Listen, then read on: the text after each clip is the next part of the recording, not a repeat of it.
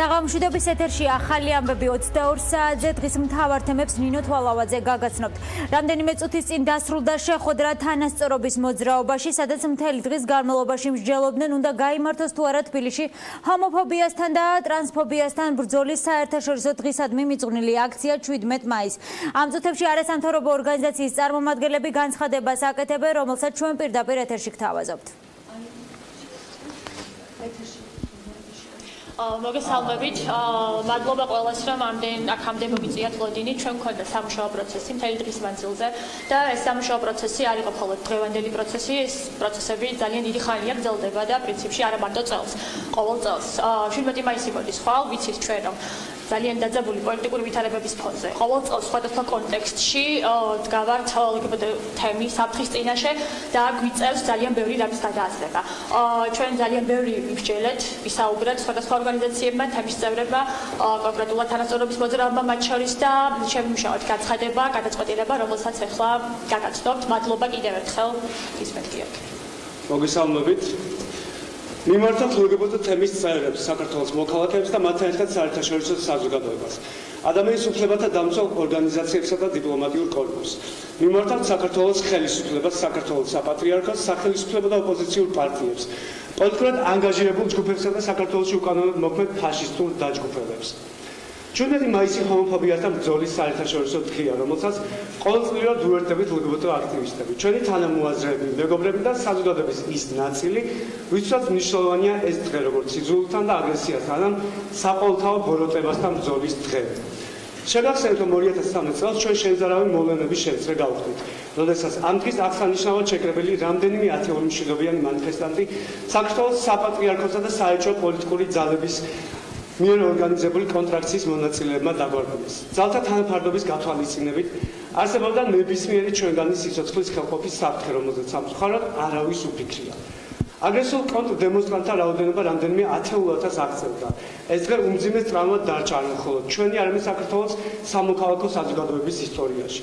მას შემდეგ ყოველ წლის 17 მაისს ჩვენ ზოგჯერ ვახერხებთ, ზოგჯერ ვერც, ხოლო ზოგჯერ ნაწილობრივ რომ გამოვიყენოთ მშვიდობიანი შეკრებისა და მანიფესტაციის კონსტიტუციური უფლება. მიმდინარე წელს ჩვენ რამდენიმე შეხვედრა გავმართეთ შინაგან საქმეთა სამინისტროსთან და მათ დეკლარირებულად მოგვცეს უსაფრთხოების გარანტიები. თუმცა ჩვენთვის შეუმჩნეველი არ დარჩენა ბოლო დღეებში მიმდინარე პოლიტიკური მოვლენები და სოციალური მღელვარება, რომელიც თბილისის ღამის კლუბებში შეჭრას მოყვა. დაწყებული საპროტესტო აქციების ესკალაცია გახდათ ის, რომ ქალაქის მთავარი გამზირი დავიკავეთ არა მხოლოდ მშვიდობიანმა მანიფესტანტებმა, არამედ სრულიად უკონტროლო და კანონგარეშე მოქმედმა ფაშისტურმა, ნეონაცისტურმა დაჯგუფებებმა. ხელისუფლებას დასჭირდა უპრეცედენტო ძალის გამოყენება იმისთვის, რომ რამდენიმე ასეული დესტრუქციული მოქალაქე, რომლებიც ხეებსაც კი გლეჯდნენ, შეეკავებინათ. საბედნიეროდ ყველაფერი მშვიდობიანი დასრულდა და მოსალოდნელი სამოქალაქო დაპირისპირება აცილებული იქნა აქციის ორგანიზატორთა ღირსეული პასუხისმგებლიანი აქციებით, დემონსტრაციის დროებით შეწყვეტით.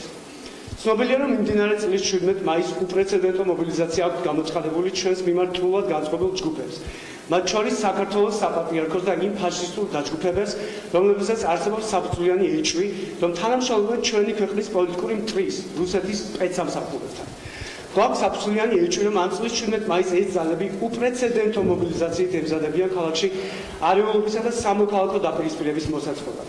ამას ამყარებს ისიც, რომ მიუხედავად იმისა, რომ ყველანაირად შევეცადეთ მათი დაგეგმილი აქტივობები არც დროში და არც ლოკაციებში არ დაგვემთხვიოთ ჩვენი აქციისთვის, ცნობილი გახდა, რომ მათ აქტივობების დრო და ლოკაციები გადმოწიეს და ზუსტად დაამთხვიეს ჩვენს აქციას.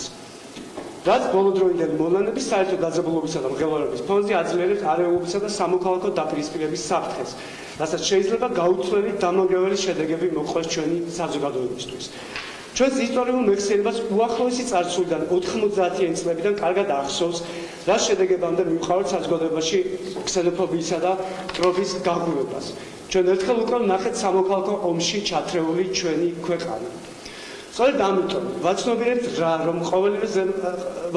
რა ყველა არსებულ და რეალურ საფრთხეს ჩვენ LGBT აქტივისტებმა მივიღეთ ჩვენთვის უმძიმესი, ერთობლივი და კონსოლიდირებული გადაწყვეტილება. ამ ჯერზე დავთმოთ ჩვენი თავისუფალი თვითგამოხატვის კონსტიტუციური უფლება და გავაუქმოთ 17 მაისს დაგეგმილი მშვიდობიანი აქცია საქართველოს კანცელარიასთან, რათა ხელი არ შეუწყოთ დაინტერესებულ ძალებს არეულობის მოწყობაში. 2013 წლიდან დღემდე საქართველოს ხელისუფლებას ჰქონდა 5 წლიანი ვადა იმისთვის, რომ ეზრუნათ და ემუშავათ ქვეყანაში არსებული ჰომოფობიისა და უთანასწორო სოციალური გარემოს აღმოსაფხვრად. თუ კი მათ ეს ნამდვილად სურდათ. ამის ნაცვლად ჩვენ სახეზე გვაქვს ქვეყნის სახელმწიფოებრიობისათვის უდიდესი საფრთხის შემცველი, უცხო ქვეყნის სპეცსამსახურებთან მოთამაშე ძალების უპრეცედენტო გაძლიერება. ხელისუფლების მიერ ერთი შეხედვით წინ გადადგმული საკანონმდებლო ნაბიჯები, მათ შორის ანტიდისკრიმინაციული კანონი მეტწილად ქმედითუნაროა და ატარებს ფასადურ ხასიათს. მეტიც ხელისუფლება სხვა შტოს წარმომადგენლები თავის განცხადებებით მუდმივად ხელს უწყობენ საზოგადოებაში ჰომოფობიის, ქსენოფობიისა და შუღლის გაღვივებას. ნაცვლად იმისა, რომ ხელისუფლება, ოპოზიცია და სხვა პოლიტიკური ძალები ყოველდღიურ რეჟიმში ფიქრობდნენ და მუშაობდნენ ჩვენი საქართველოს საზოგადოების წინაშე არსებული უმწვავესი პრობლემების, უმუშევრობის, სიღარიბის, განათლების სისტემის უფუნქციობის, ჰაერის მომაკვდინებელი დაბინძურებისა თუ ტერიტორიული მთლიანობის აღდგენისთვის სახეზე გვაქვს საზოგადოებაში მტრობის გაგვების მუდმივი მცდელობა, რათა ყურადღების გადატანა მოხდეს რეალური პრობლემებიდან არარსებულ მტრის ხატებზე. მეტიც, მიმოაჩნია, რომ ქვეყანაში ფაშისტური ჯგუფების გაძლიერება სწორედ სახელმწიფოს გულგრილი და უპასუხისმგებლო სოციალური პოლიტიკის პირდაპირი შედეგია. მოუწოდეთ საქართველოს ხელისუფლებას გაიაზროს საკუთარი პოლიტიკური პასუხისმგებლობა საზოგადოებაში არსებული ულტრამემარჯვენე, რადიკალური ძალადობრივი ჯგუფების ფორმირებაში და დაინტერესდეს მათი პოლიტიკური მიზნებისა და დაფინანსების წყაროებით. მოუწოდეთ ოპოზიციურ პარტიებსა და პოლიტიკურ ჯგუფებს დაუყოვნებლივ შეწყვეტონ საზოგადოების დაგსავსვის მათთვის ნაცნობი მეთოდები, რომელსაც ძალაუფლების მოსაპოვებლად და შესანარჩუნებლად იყენებენ. დათმონ საკუთარი ვიწრო პარტიული ინტერესები ამ ეტაპზე საზოგადოებრივი სიმშვიდის, ხოლო გრძელვადიან პერსპექტივაში მოქალაქეთა კეთილდღეობაზე ორიენტირებული სახელმწიფოს მშენებლობისთვის. მოუწოდეთ საქართველოს საპატრიარქოსა და ფაშისტურ დაჯგუფებებს შეწყვეტონ საზოგადოებაში შუღლის გაგვება და სამოქალაქო დაპირისპირების წარმოქმნის მცდელობა. რაც ყველაზე მნიშვნელოვანია, მოუწოდეთ LGBT თემს, ჩვენს გულანთებულ მხარდამჭერებსა და მეგობრებს, საქართველოს თითოეულ მოქალაქეს, ჩვენს დებსა და ძმებს, არ მივცეთ პოლიტიკურად ანგაჟირებულ ჯგუფებს ჩვენით მანიპულირების, ერთმანეთთან გადაკიდებისა და რეალურ პრობლემებზე ფიქრის ნაცვლად ერთმანეთთან მტრობაში დროის დახარჯვის უფლება. ჩვენ არავისთან გვაქვს გასაყოფი რამე. ჩვენ არ ვართ ამ ქვეყნისა და საზოგადოების მტრები. ჩვენ ამ ქვეყნის წინსვლის, განვითარებისა და მშვიდობიანი, ურთიერთპატივისცემაზე დაფუძნებული საზოგადოების შენების მომხრე ადამიანები ვართ. მადლობას ვუხდით საქართველოს თითოეულ მოქალაქეს, რომელსაც ჩვენთან ერთად ჯერა, რომ საზოგადოებრივი სიმშვიდე და თანასწორობაზე დაფუძნებული საზოგადოების მშენებლობა ჩვენი უპირველესი ამოცანაა. თქვენ თუ შეიძლება გითხრათ, საინფორმაციო აქვს საიდან გაქვთ ინფორმაცია, რომ ეს ჯგუფები მაშასე თანასწორობის მოძრაობის მიერ დაგეგმილი ხვალინდელი აქცია აღარ გაიმართება. სხვა თემებით განვაგრძობთ გამოშვებას ამ წუთებში კაფე გალერიის დამფუძნებელი ალექსანდრე ანთაძე თბილისის პოლიციის სამმართველოში გამოკითხვაზე იმყოფება. 12 მაისს ღამის კლუბებში ჩატარებული სპეცოპერაციის შედეგად დაკავებულთა შორის არის გალერიის დაცვის უფროსი. კლუბები გალერი და ბასიანი ამ დროისთვის დალუქულია. რუსუდან დუმბაძე გვერდება ახლა პირდაპირ ეთერში ბოლო ინფორმაციით რუსუდან გისმენ. დიახ, ამ წუთებში კაფე გალერიის დამფუძნებელი ალექსანდრე ანთაძე თბილისის მთავარ სამმართველოში გამოკითხვაზე მოწმის სახით იმყოფება. ის დაახლოებით 1 საათის წინ მოვიდა აქ ადვოკატებთან ერთად და შინაგან საქმეთა სამინისტროს წარმომადგენლების კითხვებს პასუხობს. მას მედიასთან კომენტარი არ გაუკეთებია, შესაბამისად ჩვენთვის უცნობია რა კითხვები შეიძლება ჰქონდეთ უწყების წარმომადგენლებს და რა ინფორმაციის მიწოდება შეუძლია ალექსანდრე ანთაძეს მათთვის, თუმცა ცნობილია, რომ საქმე ეხება 12 მაისს ჩატარებულ სპეცოპერაციას, რომლის ფარგლებშიც სწორედ მის კუთვნილ კაფეს მიმდებარე ტერიტორიაზე დააკავეს გალერიის დაცვის სამსახურის უფროსი ვიქტორ ჟამუტაშვილი და მას სამართალდამცველებმა აღმოაჩინეს 50 აბი ექსტაზი, ასევე გაჩხრიკეს მისი საცხოვრებელი სახლი და მას ოფიციალურად ბრალი აქვს წარდგენილი როგორც ნარკოტიკული საშუალებების შეძენა, შენახვა და გასაღება. ასევე ცნობილია, რომ კაფე გალერიისა და ბასიანის ტერიტორიაზე სამართალდამცველებმა აღმოაჩინეს 34 ლოკაცია, სადაც აღმოღებული იქნა ნარკოტიკული საშუალებები. შესაძლოა ეს კიდევ ერთი თემაა, რაზეც ინფორმაციის მიწოდება შეუძლია ალექსანდრე ანთაძეს. თუ რა კითხვები ექნება და რა ინფორმაციას მიაწოდებს ის შინაგან საქმეთა სამინისტროს წარმომადგენლებს, სავარაუდოდ გამოკითხვის შემდეგ იქნება ცნობილი. მადლობა, ეს რუსუდან დუმბაძე იყო. შინაგან საქმეთა მინისტრს მწვავე კითხვები 18 მაისს საკანონმდებლო ორგანოში ელოდებიან 12 მაისს კლუბებში ჩატარებული სპეცოპერაციები და შემდგომ საპროტესტო აქციებზე განვითარებული მოვლენები პარლამენტში დღევანდელ სესიაზეც ურთიერთბრალდებების მიზეზი გახდა. ქვეყანაში არსებული ნარკოპოლიტიკა და პოლიციური სისტემა იქნება კიდევ ერთი საკითხი, რის შესახებაც გიორგი გახარიას პარლამენტში ოპონენტებთან საუბარი მოუწევს. თეთრი ხმაურის მოძრაობა 13 მაისს საპროტესტო აქციიდან პირდაპირ მოლაპარაკებების მაგიდასთან გადანაცვლების შემდეგ შინაგან საქმეთა მინისტრთან შეხვედრის შესახებ პირველ ვრცელ განცხადებას აკეთებს. ჩვენი უკმაყოფილება გამოწვეული იყო შეცდომის უმნიშვნელო აღიარებით, რადგან გუშინ ჩვენ ვერ მივიღეთ მინისტრის ბოდიშის სამართლებრივი და პოლიტიკური დასტური. აცხადებენ აქციის ორგანიზატორები. მათთვის კომიკურია ის ფაქტი, რომ სპეცრაზმის შესვლა შინაგან საქმეთა სამინისტრომ დაცვის მხრიდან შესაძლო წინააღმდეგობის თავიდან აცილებით გაამართლა. მორიგ შეხვედრაზე კი ნარკოპოლიტიკის განხილვისას ჯანდაცვის მინისტრის ჩართვას მოითხოვენ. შინაგან საქმეთა მინისტრს უკიდურეს ვადას ამ კვირის შაბათამდე აძლევენ. წინააღმდეგ შემთხვევაში კვლავ საპროტესტო რეჟიმში გადაინაცვლებენ. მე არ ვარ დარწმუნებული, რომ მხოლოდ ამით უნდა შემოიფარგლებოდეს საუბრები ამ ეტაპზე ხელისუფლებასთან და ეს შესაძლოა იყოს უფრო პოლიტიკური პასუხისმგებლობის საკითხებზე, უფრო როგორ გადავჭრათ კრიზისი ზოგადად, ანუ უფრო მსხვილ მასშტაბურ და მსხვილ საკითხებზე, ვიდრე წვრილმანებზე. და ამის ლეგიტიმაცია მე ვფიქრობ დღეს საზოგადოებას აქვს და უნდა მის კიდევ უფრო მოიპოვოს. და შედეგი საკმაოდ ვერ ვიტყვი, რომ სახარბიელოა, რადგან სისტემამ ღიაობა ბოლომდე, კი იყო გარკვეული ღიაობის მცდელობები, თუმცა ვფიქრობ, რომ ამ ღიაობაში მათ ასევე ხელს უშლის წესი, როგორც სისტემა მუშაობს. შინაგან საქმეთა მინისტრს მწვავე კითხვებით ელოდებიან საკანონმდებლო ორგანოშიც. 12 მაისს კლუბებში ჩატარებული სპეცოპერაციები და შემდგომ საპროტესტო აქციებზე განვითარებული მოვლენები პარლამენტში დღევანდელ სესიაზეც ურთიერთბრალდებების მიზეზი გახდა. იმ ახალგაზრდებს, რომლებიც სულ სხვა სულისკვეთებით არიან გაზრდილები, იმ ახალგაზრდებს, რომლებიც არ დაუკრავენ 31 ჯერ ჩაკეტილ სივრცეში ბიძინა ივანიშვილს, იმ ახალგაზრდებს, რომლებსაც არ მიუციათ ქრთამი პოლიციისათვის, იმ ახალგაზრდებს, რომლებიცაც არ ენატრებათ 37 ლარად მოსკოვში გადაფრენა. აი ამ ახალგაზრდებს თქვენ დაუპირისპირეთ თქვენი მოძალადე ჯგუფებით. ეს ახალგაზრდები თქვენ გადაგიყოლებენ. ნუ გონია შინაგან საქმეთა მინისტრს, რომელიც აქ მობრძანდება, შემოვა ამ დარბაზში თეთრ ცხენზე ამხედრებული როგორც ტრიუმფატორი. დღეისათვის მისი სტატუსი არის დამნაშავეების მფარველი. იმ მოედანზე, სადაც იყო ეს აქცია გამართული, ახალგაზრდებზე ძალადობდა დამნაშავეების ჯგუფი. თავრობას მიმართავ, რატომ მეგობრობთ ნეოფაშისტებთან? ბატონო რომანი, არ შეიძლება რომ არ გამოგეხმაუროთ, შეუძლებელია მისი არ გამოხმაურება. დრაკონული ნარკოპოლიტიკა, ის სისხლიანი ნარკოპოლიტიკა პირდაპირ ვთქვათ, რომელმაც ათასობით ადამიანი გამოკეტა ციხეში, აწამა იმ ციხეებში და ამით აიძულებდა თავი დაენებებინათ თითქოს ეს ყველაზე კეთილშობილური მიზანი იყო ნარკოტიკების მოხმარებისათვის, ბრჭყალებში რა თქმა უნდა კეთილშობილური. არის თქვენი შემოქმედება. კი ბატონო, თუ ვინმე ძალადობდა, იმას პასუხი უნდა გასცეს სახელმწიფომ, მაგრამ არ უნდა მოვითხოვოთ, რომ დავარბიოთ და დავხოცოთ იქ ის ხალხი. ჩემთვის მიუღებელი იყო როგორც ერთი, ისე მეორე მხარის, როგორც პოზიცია, როგორც განცხადებები, როგორც შეხედულებები და ისე ქცევა და ქცევის წესი.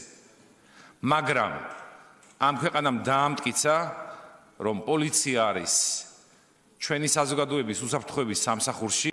ქვეყანაში არსებული ნარკოპოლიტიკა და პოლიციური სისტემა იქნება კიდევ ერთი საკითხი, რის შესახებაც გიორგი გახარიას პარლამენტში ოპონენტებთან საუბარი მოუწევს. საპარლამენტო უმცირესობას ინიციირებულ კანონპროექტთან დაკავშირებით შენიშვნები აქვთ. ისინი მომხმარებელთა მიმართ ჰუმანური პოლიტიკის შემუშავებას ითხოვენ. უმრავლესობის განმარტებით არსებული ცვლილებები, რომელსაც იურიდიული კომიტეტის ხდომაზე უახლოეს მომავალში განიხილავენ, ნარკორეალიზატორების მიმართ კანონის გამკაცრებას, ხოლო ნარკომომხმარებლების მიმართ ადმინისტრაციულ სასჯელსა და სამოქალაქო შეზღუდვებს ითვალისწინებს. ის ვინ შეიძლება თქვა უბრალოდ გასინჯოს მსუბუქი ნარკოტიკი, ის ციხეში კი არ უნდა მოხდეს, არამედ სახელმწიფოს უნდა ქონდეს ეფექტური პროგრამები, სოციალური რეაბილიტაციის, ჯანდაცვის პროგრამების, რომ ეს ადამიანები არ გადავარდეს არ მოწყდეს საზოგადოების ნორმალურ ცხოვრებას. ზოგადად ვემხრობით იმას, რომ გახდეს ნარკოპოლიტიკა უფრო ჰუმანური, მიეხმაროს ადამიანებს, რომლებიც დამოკიდებული არიან ნარკოტიკებზე, რომ დაძლიონ ეს ჩვევა, მიეხმაროს მათ კურნალობაში, მაგრამ ამავე დროს რაც შეეხება რეალიზაციას, ნარკოტიკული საშუალებების პოლიტიკა უნდა იყოს ძალიან მკაცრი. დამსახურებელთან სამუდამო პატიმრობა, მაღალი საპატიმრო სასჯელები რჩება, პლუს ემატება აფთიაქიდან, ასე ვთქვათ, ნარკოტიკების, ფსიქოტროპული საშუალებების, გადინების საკანონმდებლო ბერკეტები, რომელიც ამ გადინებას შეაჩერებს. ხოლო ნარკომომხმარებლის მიმართ დასჯადი რჩება მოხმარება ნარკოტიკების, უბრალოდ მხოლოდ მოხმარების და პირადი მოხმარების მიზნით მცირე ოდენობის ფლობისათვის იქნება ადმინისტრაციული სასჯელი, სამოქალაქო შეზღუდვები. საკითხები, რაზეც მინისტრმა მოსმენა მოითხოვა 2018 წელს, სამინისტროს მიერ გაწეული სამუშაო შედეგები 12 მაისს კლუბ ასიანსა და გალერეში ჩატარებული საგამოძიებო მოქმედებებია. ამ საქმის ფარგლებში დეტალები ჩვენთვის რაც არის ცნობილი, რაც გამოძიებამ დაადგინა, რაც ხდებოდა კლუბებში შიგნით საგამოძიებო მოქმედებების ჩატარებისას, ასევე კლუბების გარეთ, ყველაფერზე დეტალურად ვისაუბრებთ ვარასდროს. გიორგი გახარია დეპუტატების წინაშე სასესიო ფორმატში 18 მაისს წარსდგება. რეგლამენტის ნორმა, რომლითაც შინაგან საქმეთა მინისტრმა გიორგი გახარიამ პარლამენტს მიმართა, მასთან პოლიტიკური დებატების გამართვასაც ითვალისწინებს. აქციის ჩვენი თავისუფლებისთვის ერთ-ერთი ორგანიზატორის ანა სუბელიანის მიმართ მუქარაზე შინაგან საქმეთა სამინისტრომ გამოძიება დაიწყო. სუბელიანი გამოკითხვაზეც დაბარებულია. გამოძიების დაწყების საფუძველი სუბელიანის მიერ მედიაში გავრცელებული ინფორმაცია გახდა, როგორც ანა სუბელიანი ამბობს 9 აპრილის მემორიალზე, ცეკვის გამო მას და მის მცირეწლოვან შვილს ემუქრებიან.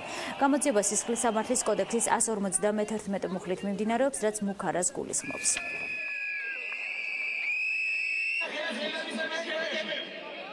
ჩემამდე არანაირი ინფორმაცია არ მოსულა მაგასთან დაკავშირებით, შეიძლება ცდილობენ დაკავშიროს ტელეფონთან დაკავშირებით ქონდა პრობლემები და ალბათ ამიკავშირდებიან. მეც ესე გავიგე, რომ აპირებენ ძალიან ბევრი ალბათ ასობით ადამიანისგან, ზოგი არის ნამდვილი პროფილი, ზოგი ხელოვნურად შექმნილი, არის სხვადასხვა ტიპის მუქარი. სუბელიანის განცხადებაზე, რომელიც მან გააკეთა გუშინ ტელეკომპანია რუსთავიორის ეთერში გადაცემაში ჩართვის დროს, დაუყოვნებლივ შინაგან საქმეთა სამინისტრომ დღეს დაიწყო გამოძიება მუქარის მუხლით.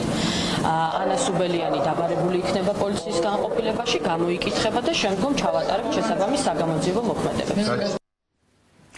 საქართველოს პრეზიდენტი ოკუპანტ ქვეყანას დიალოგს და ურთიერთობების ნორმალიზებას თავაზობს მხოლოდ იმ პირობით, თუ რუსეთი საქართველოს წართმეულ ტერიტორიებს დაუბრუნებს. ამ განცხადების გამო პრეზიდენტი ყოფილი თანაგუნდელების მხრიდან მორიგი თავდასხმის ობიექტი გახდა. ვინ როგორ გაიგო პრეზიდენტის ეს განცხადება, ნახეთ გიორგი კიკაბიძის სიუჟეტში.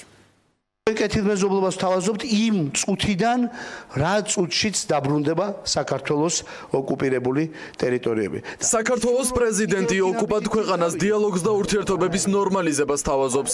მხოლოდ იმ პირობით, თუ რუსეთის საქართველოს წართმეულ ტერიტორიებს დაუბრუნებს.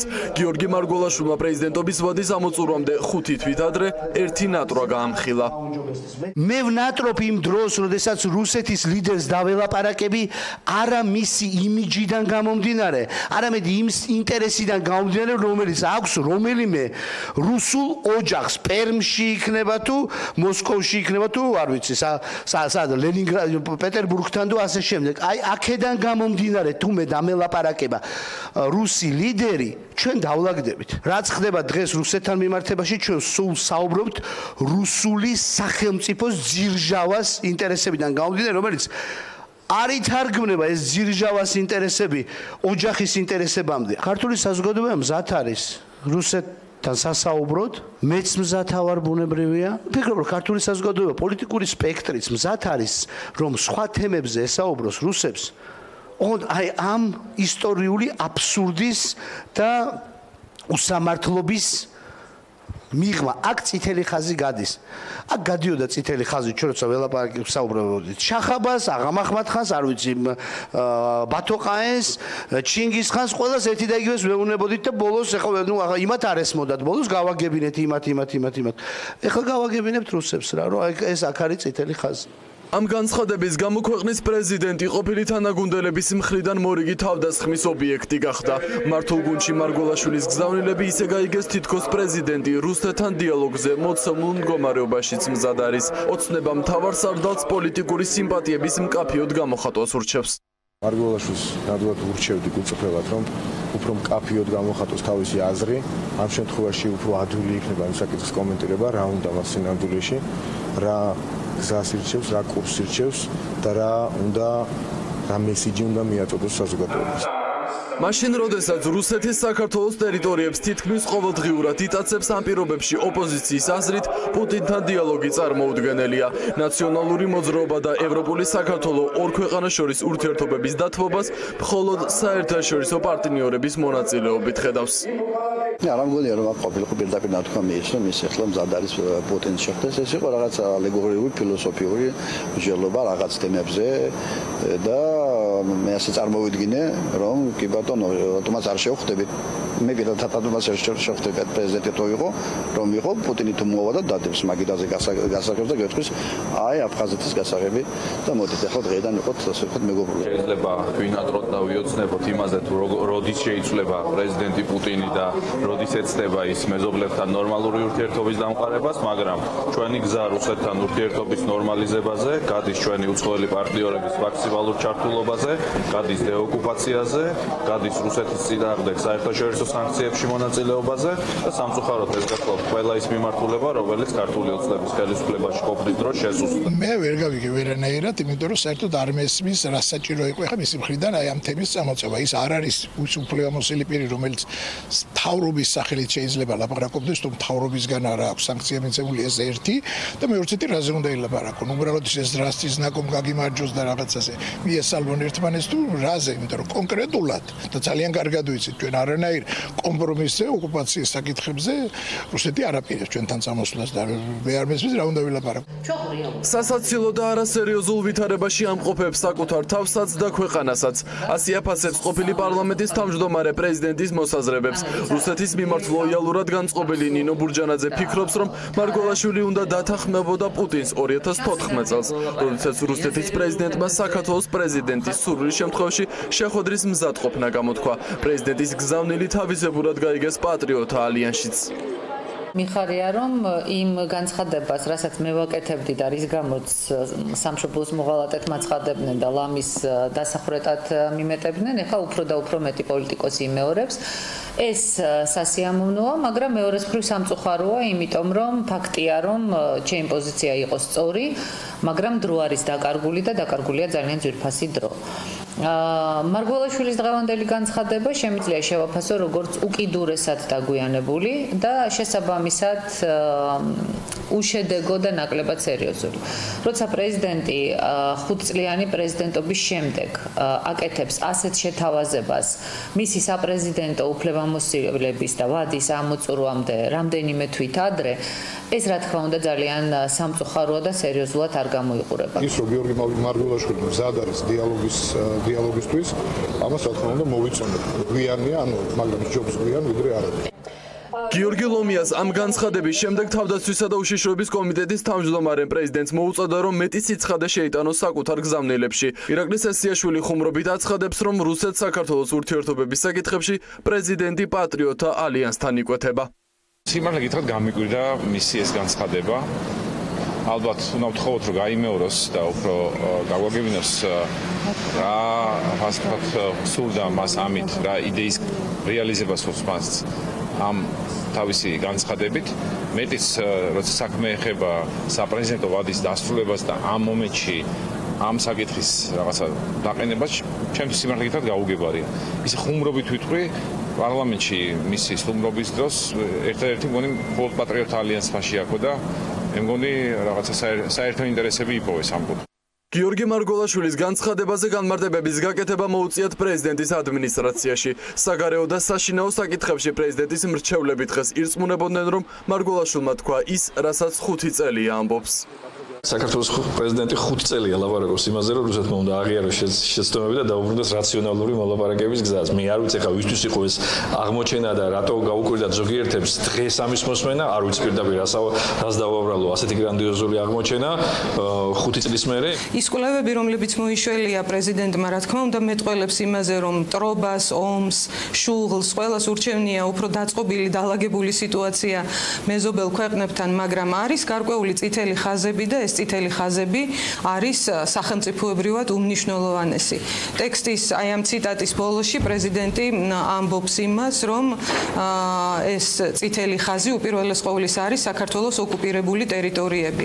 ანუ მანამ სანამ რუსეთს აქვს დამოკიდებულება ისეთი საქართველოს მიმართ, როგორიც დღეს არის, ასეთი დიალოგი არის შეუძლებელი, ცხადია.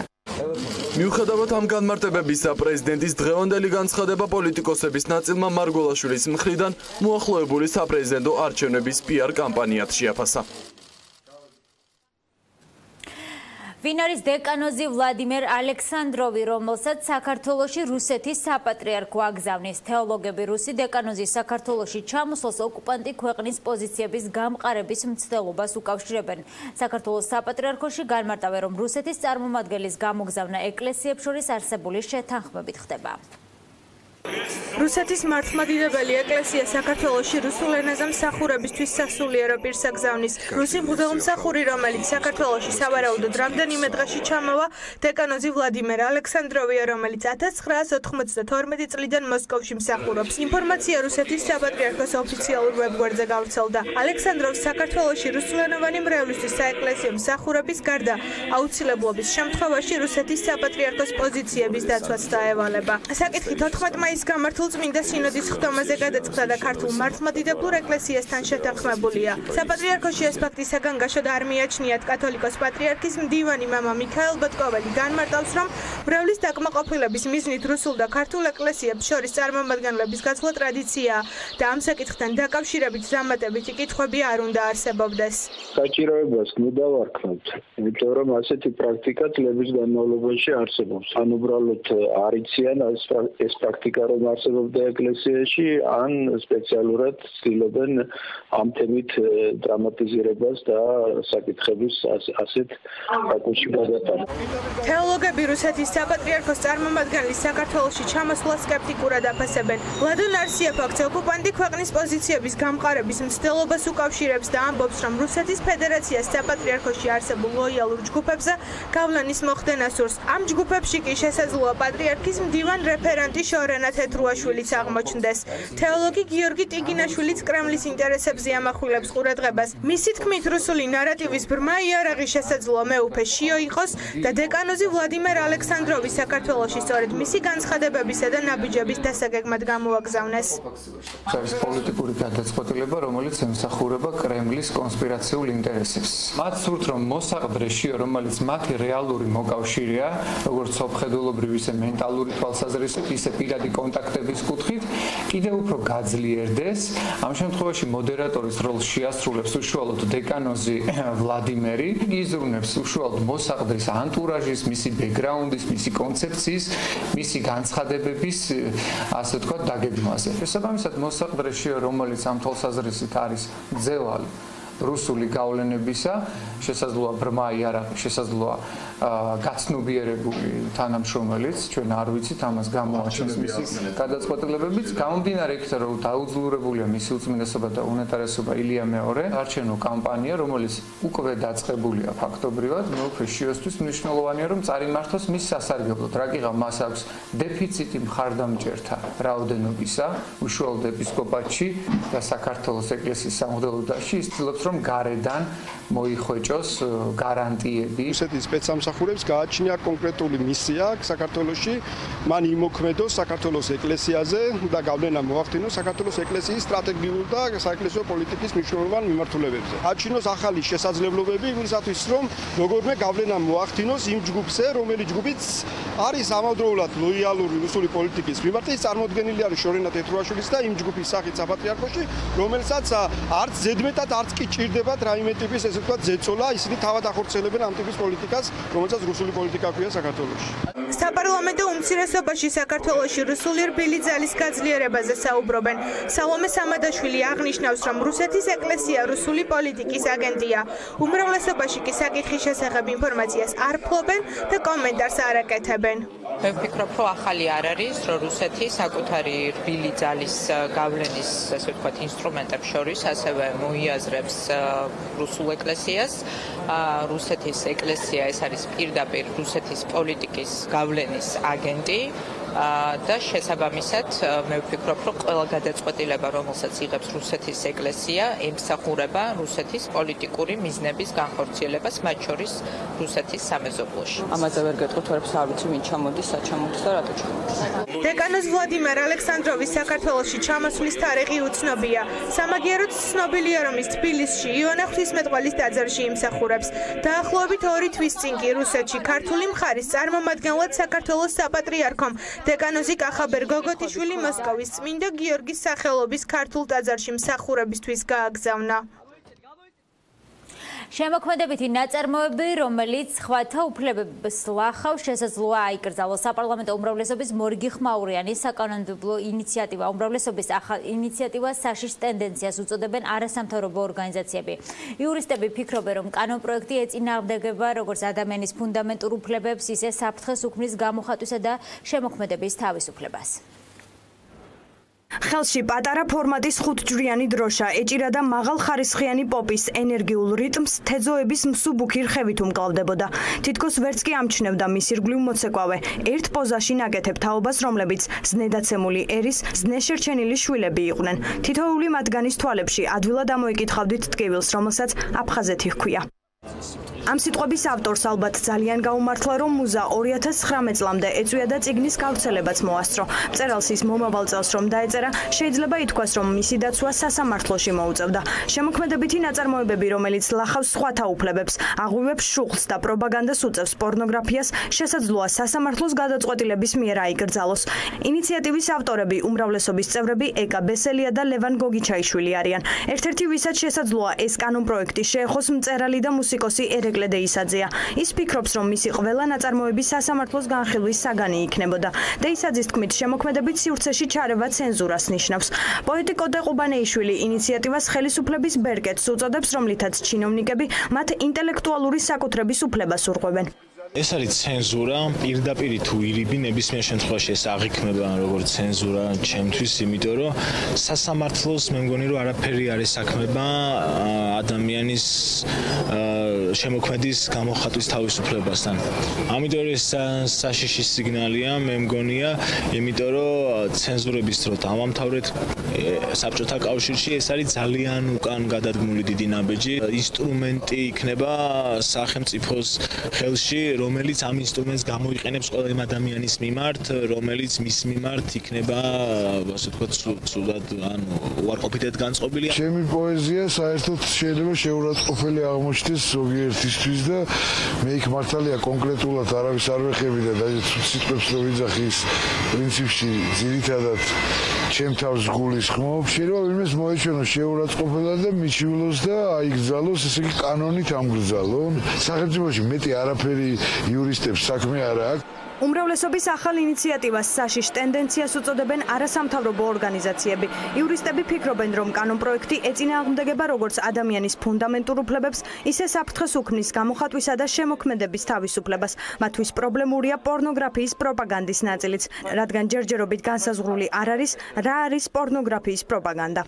სასამართლოს ფუნქცია იქნება ამ კანონის სისრულეში მოყვანა, ადამიანის უფლება იქნება ნებისმიერ ადამიანს, რომელიც თვლის, რომ კონკრეტული ნაწარმოები ლახავს მის უფლებას, ექნება შესაძლებლობა სარჩელით მიმართოს, სამოქალაქო წესით მიმართოს სარჩელით სასამართლოს და ეს იქნება ამ აკრძალვის სისრულეში მოყვანის შესაძლებლობა. რა თქმა უნდა, ცენზურის საფრთხეს ითვალისწინებს ეს რეგულაცია, ვინაიდან იმ შემთხვევაშიც არის გამოხატვის თავისუფლების, იმ შემთხვევაში შეიძლება გამოხატვის თავისუფლების შეზღუდვა, როდესაც არ არსებობს კონკრეტული ძალადობრივი ქმედების განხორციელების რეალური და მყისიერი საფრთხე. ამ კანონპროექტის ავტორები ძალიან ზედაპირულად მოიქცნენ, როდესაც გადაწყვეტეს ამ ცვლილების განხორციელება, მათ აიღეს ძველი ნორმატიულად მიაწერეს მექანიზმად სასამართლო და ვერ გაიაზრეს ის მძიმე შედეგები, რაც შეიძლება მსგავს ტიპის რეგულირებას მოყვეს და ეს მიუთითებს იმაზე, რომ ისინი ძალიან ზედაპირულად მიუდგენ ამ საკითხს. ან მეორე ვარიანტია, რომ სახელმწიფოს დიახ გამიზნულად და სწორად ესმის, რასაც აკეთებს და ის ცდილობს ჩაერიოს ადამიანების ისეთ სფეროში, რომელიც დემოკრატიულ სახელმწიფოებში დაცული არის გამოხატვის თავისუფლებით. ისეთი ქვეყნისთვის, როგორც არის საქართველო, რომელიც ახალი დემოკრატიის ქვეყანას წარმოადგენს, რომლის გაცხადებული კურსიც არის ევროპული და ევროატლანტიკური კურსი, განსაკუთრებით საფრთხის შემცველია გამოხატვის თავისუფლების შემზღუდველი ნორმების მიღება. ეს არის მცდელობა სახელმწიფოს მხრიდან შეიზღუდოს ადამიანის სიტყვის გამოხატვის თავისუფლება. ასე აფასებენ მართველი გუნდის ოპონენტები უმრავლესობის ინიციატივას. სალომე სამადაშვილი ფიქრობს, რომ თუ კი ვინმე რომელიმე ნაწარმოებს შეურაცხყოფელად ჩათვლის, არ შეიძლება მისი გავრცელება სასამართლომ აკრძალოს. ნაციონალურ მოძრაობაში ფიქრობენ, რომ კანონპროექტში ზუსტად უნდა გაიწეროს, სად გადის ზღვარი ადამიანის უფლებების შელახვასა და სხვათა სიტყვის გამოხატვის თავისუფლებას შორის. არის ასე ვთქვათ, ცდილობა ქვეყანაში, რომ შეიზღუდოს სიტყვის და გამოხატვის თავისუფლება მაშინ, რომ იმ მიზეზებით, როდესაც ვიღაცა თვლის, რომ ეს ეხება მათ რელიგიურ ზნობებს და ასე შემდეგ, ვნახეთ, რომ პარლამენტშიც იქნა წარმოდგენილი შესაბამისი კანონპროექტი. რაც შეეხება შემოთავაზებულ ცვლილებებს, აქ ჩვენ ჯერ კარგად უნდა გავერკვიოთ, რაზე არის საუბარი, ანუ დამატებითი ბარიერი შემოდის მოსამართლის გადაწყვეტილების, ასე ვთქვათ, მოთხოვნის გზით, თუ მართლაც იზრდება კატეგორიები, რომელიც შეიძლება აკრძალვის შემთხვევაში იქნას გამოყენებული. ამიტომ ჯერ უნდა, ასე ვთქვათ, დეტალურად შევაფასოთ ამ კანონპროექტის შინაარსი. მოსაზრებას იმის თაობაზე, რომ გამოხატვის თავისუფლებას რაიმე საფრთხე შეექმნება, არ იზიარებს მისი ერთ-ერთი ავტორი ეკა ბესელია. დეპუტატი ამბობს, რომ პირიქით სტანდარტი ბევრად უფრო მაღლა იწევს, რადგან ამ საკითხს მსჯელობა ინიციატივის მიხედვით სასამართლოს პრეროგატივა ხდება. მისი თქმით, მათი კანონპროექტი მხოლოდ ტექნიკური ხასიათისაა და კონსტიტუციაში მიღებული ნორმის კანონმდებლობასთან ჰარმონიზაციას ითვალისწინებს. რომ არაფერი არ იცვლება გარდა იმისა, რომ ენახეთ კონსტიტუციის მე-20 მუხლში წერია, შემოქმედებითი ნაწარმოების გავრცელების აკრძალვა დასაშვებია მხოლოდ სასამართლოს გადაწყვეტილებით, თუ ნაწარმოების გავრცელება ლახავს სხვათა უფლებებს. ეს არის კონსტიტუციის ახალი რედაქცია, რომელიც არის უკვე მიღებული. აბსოლუტური უფლება რაც არ არის, ყველაფერი შეხვდება, ხო ჩარევა. და რა შემთხვევაში შეიძლება, კერძო პირმა შეიძლება შეზღუდოს ვერა. ყველაზე მაღალი სტანდარტია, რომ ეს არის მხოლოდ სასამართლოს გადაწყვეტილება. შემოქმედებითი ნაწარმოებების გავრცელებასთან დაკავშირებით საკანონმდებლო ნორმა კონსტიტუციაში 1997 წლიდან არსებობს, რომლის მიხედვითაც შემოქმედებითი ნაწარმოების გავრცელების აკრძალვა შესაძლებელია, როდესაც ის ლახავს სხვა ადამიანის უფლებებსა და კანონიერ ინტერესებს, ქადაგებს ომსა და ძალადობას, პროპაგანდას უწევს პორნოგრაფიას. ახალი კანონპროექტის მიხედვით კი შემოქმედებითი ნაწარმოების გავრცელების აკრძალვა დასაშვებია მხოლოდ სასამართლოს გადაწყვეტილებით, თუ ნაწარმოების გავრცელება ლახავს სხვათა უფლებებს. თუ კი დეპუტატები აღნიშნულს მხარს დაუჭერენ, კანონი ახალი პრეზიდენტის ინაუგურაციის შემდეგ ამოქმედდება. დღეს ევროპა ლიგის ფინალია, მატჩის ფინალი ფრანგულ ლიონში პარკ ოლიმპიკზე თბილისის დროით 22 საათსა და 45 წუთზე დაიწყება მადრიდის ატლეტიკოს ბოლო 8 წელიწადში ეს ტურნირი ორჯერ აქვს მოგებული, მარსელს კი ფინალი ამდენჯერვე აქვს წაგებული. დღეს ევროპა ლიგის ფინალია, მადრიდის ატლეტიკოს ბოლო 8 წელიწადში ეს ტურნირი ორჯერ აქვს მოგებული. მის მეტოქე მარსელს კი ფინალი ამდენჯერვე აქვს წაგებული. ფინალი ფრანგულ ლიონში პარკ ოლიმპიკზე თბილისის დროით 22 საათსა და 45 წუთზე დაიწყება. ლიონში ჩავიდნენ მსოფლიო ფეხბურთის ლეგენდებიც. იმედი მაქვს გოლებს ვიხილავთ და კარგი თამაშით დავტკბებით. ვფიქრობ ატლეტიკოს გამარჯვების უფრო მეტი შანსი აქვს. ამას იქიდან გამომდინარე ვამბობ, რომ ვიცი როგორც გამოდის ეს გუნდი ჩემპიონთა და ევროპა ლიგებზე. თუმცა მარსელიც ძალიან კარგი გუნდია. წვრთნელიც ძალიან კარგი ხავს. ამ ტურნირზე მარსელმა რაღაც საოცარი თამაში აჩვენა. ასე რომ დაველოდოთ და ვნახოთ რით დასრულდება ყველაფერი. ევროპა ლიგის ფინალის ელჩი ერიკ აბიდალია, რომელიც თანამემამულეებს გულშემატკივრობს, თუმცა ატლეტიკოს ძალასაც აღიარებს. ჩვენ ვიცით, როგორი გამოცდილებაც აქვს ატლეტიკოს, როგორი შემართებითაც იბრძვის მადრიდული გუნდი. მწვრთნელი ფეხბურთელებისთვის ლიდერად უკვე ბევრი წელი არჩება და ბრძოლისთვის განაწყობს. არ მგონი ატლეტიკომ თასის მოგების შანსი გაუშვას. ასე რომ მარსელი მზად უნდა იყოს და დარწმუნებული ვარ, რომ ასეც არის. დღევანდელი ფინალის შედეგის მიუხედავად მომდევნო სეზონში ატლეტიკო, რომელიც ეროვნულ ჩემპიონატში მეორე ადგილს იკავებს, ჩემპიონთა ლიგაში გამოვა. და კვლავ საქართველოს ქუჩის ბიჭებმა 5 წლიანი პაუზის შემდეგ ერთგულ მსმენელს ახალი ვიდეო რგოლი შესთავაზა სიმღერა სიყვარულსა და პატიებაზეა, რომელზედაც გელა გნოლიძემ იმუშავა. ვიდეო რგოლი გამორჩეულია ჯგუფმა პირველად გადაიღო კლიპი, სადაც ჯგუფის არც ერთი წევრი არ ჩანს. ვიდეო რგოლის რეჟისორი უგო მორისია პრეზენტაციისას ჯგუფის წევრებმა აღნიშნეს, რომ ყველა ადამიანის ცხოვრებაში დგება პერიოდი, როცა პატიებას ითხოვ, მათ კი ამ კლიპით პატიება გულშემატკივარს 5 წლიანი პაუზისთვის თხოვეს. კლიპი ჩვეულებრივ ადამიანებს და მათ ჩვეულებრივ ურთიერთობებს ეძღვნება. ქართული შოუ-ბიზნესის 25 წლიან ლიდერ ჯგუფს განსხვავებული დაბრუნება ნამდვილად გამოუვიდა. ძალიან დიდი იმედი გვაქვს ამ სიმღერის შეყვარების, რომ შეიყვარებთ. ზუსტად ისე მიიღებთ და ისე გაიგებთ, როგორც ეს ჩანაფიქრშია. ამ კლიპში არის ის ლამაზი კადრები, რომელიც შეიძლება თვითეულ ახალგაზრდა წყვილთან მივიდეს ახლოს. ყველამ უნდა მიიტანოს საკუთარ გულთან, იმ ისტორიასთან, იმ სიყვარულთან, რომელიც მათ აქვთ. მე ვიტყვი იმას, რომ ძალიან მოხარულები ვართ, რომ ვითანამშრომლეთ უგო მორისთან. ეს არის პირველი თანამშრომლობა მასთან. წლის ბოლომდე ორ ვიდეო რგოლს კიდე შემოგთავაზებთ. ძალიან მაგარი სიმღერა დაწერა გელა გნოლიძემ და ტექსტი და ძალიან დიდი მადლობა მინდა უთხრა ყველა იმ კოლეგას, რომ მოგზანდა დღეს დაგვაფასეს და შეაფასეს ეს კლიპი. ვუსურვებ ბიჭებს, რომ ძალიან ბევრი ესეთი ლაღი, ესეთი ლამაზი, ესეთი რაღაცნაირი განსაკუთრებული გამოსახულების მქონე და განსაკუთრებულად ემოციური ლამაზ კადრებიანი კლიპები ძალიან ხშირად გვაჩუქონ, იმიტომ რომ მე პირადად ძალიან მომეწონა. განსხვავებულია თან მათი შემოქმედებიდან, ძალიან განსხვავებულია და მინდა რომ ძალიან ბევრი წარმატება და ძალიან სწრაფად შეიყვაროს მსმენელმა და მაყურებელმა აი ეს ვუსურვო. დარწმუნებული ვარ, ასეც იქნება. არა, ნუ აღარ დამიტოვე. მართლა ძალიან ვაფასებ ჯგუფს ქუჩის ბიჭები, იმიტომ რომ მართლაც რომ ბოიზონიდან დაწყებული Take That-ით დამთავრებული, ვერც ერთმა ჯგუფმა ვერ გაუძლო დროს და 25 წლიან კარიერას, ვერც მომიტევოს მაყურებელმა, მაგრამ ვერც ლივერპულელმა 4-ულმა. ასეთი იყო ახალი ამბები ამ დროისთვის. საინფორმაციო გამოშვება დღეს ამით დასრულებულია. მე ხვალამდე გემშვიდობებით, ნახვამდის.